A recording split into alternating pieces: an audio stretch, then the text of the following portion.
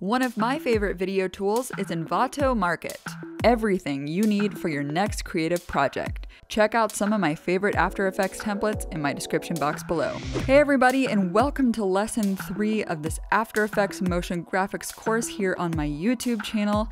If you're just finding this video, I encourage you to go back and watch from lesson 1 so your project files are up to date. And by the end of this course, you'll know how to create your own motion graphics templates in After Effects. I've also included a link in the description box below to download the project files.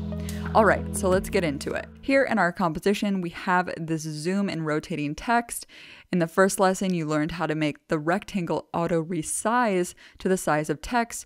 And in the second lesson, you learned how to add color controls here in the Essential Graphics panel. So when you select new colors, it'll update in the composition for you. But now we want to be able to add position and scale controls to the panel, and also add a checkbox control so users can have the option to turn off the drop shadow if they want. So first, let's create a slider control to control the size of this entire graphic. Go to Effects and Presets and search for Slider Control and drag and drop it onto the Expressions Controls layer. And now let's rename this to be Scale. Next, we're going to toggle open the Animation Title 1 comp to transform. And you will see that if I try and drag the scale parameter here into the Essential Graphics panel, you will get a warning that says it's not yet supported. So what we have to do is hold the Alt Option key and click on the stopwatch next to scale to activate expressions.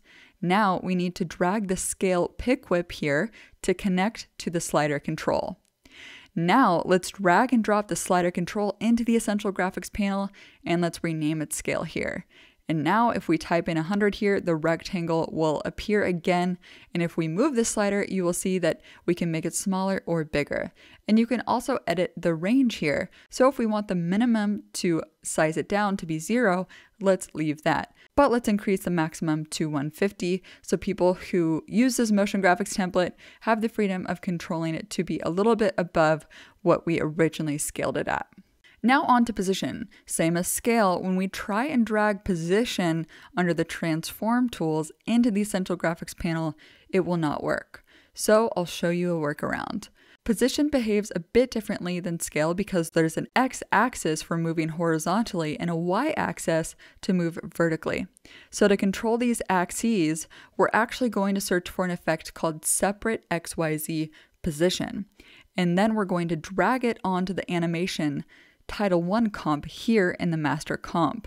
Now let's drag and drop the X and Y together and drop it into the Essential Graphics panel. And now we can move them and you can see the entire graphic moves position when we move those sliders. But to be more precise, let's edit the X range to be negative 1920 to 1920 because that's the horizontal pixel range of this composition.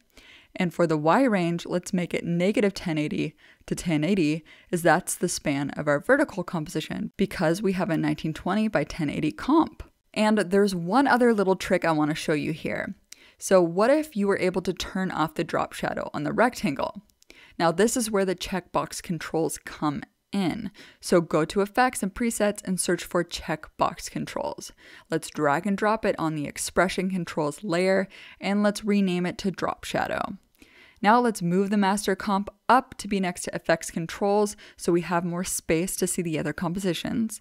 And then let's go to Title 1 comp and toggle down to the Shape Layers Effects where we will find the drop shadow that's currently behind the rectangle.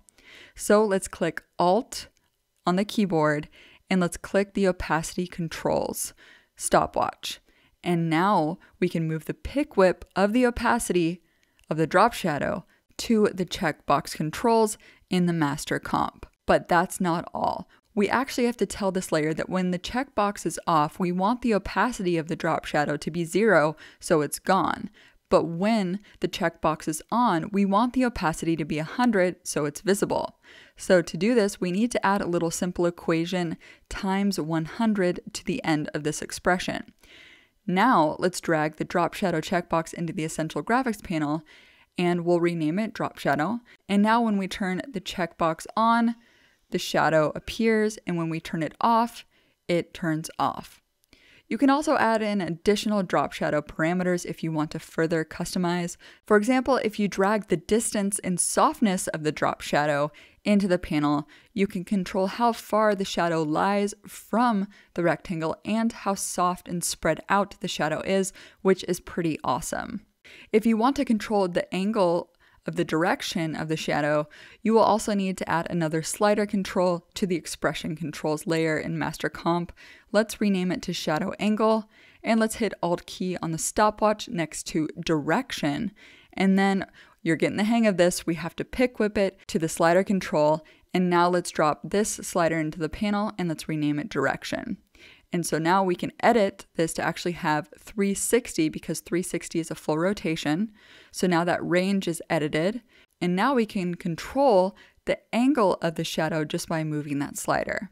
So in conclusion here, the idea is that certain parameters like scale and position, you cannot drag into the panel, but you can use a slider and checkbox controls to compensate for that. So that's all for this week. I hope this video helped you out. And next week, I'll have the last lesson of the series where I will teach you how to add another motion title into this same panel and then export it as a motion graphics template that you can use in Premiere Pro. And now I have a question for you. How are you going to start using slider and checkbox controls in your After Effects projects? Let me know in a comment below. Anyway, don't forget to subscribe and hit that notification bell, and if this video helped you out, head over to patreon.com/premieregal to leave me a monthly tip. Thanks again for watching, keep creating better videos, and I'll see you all very soon. Bye!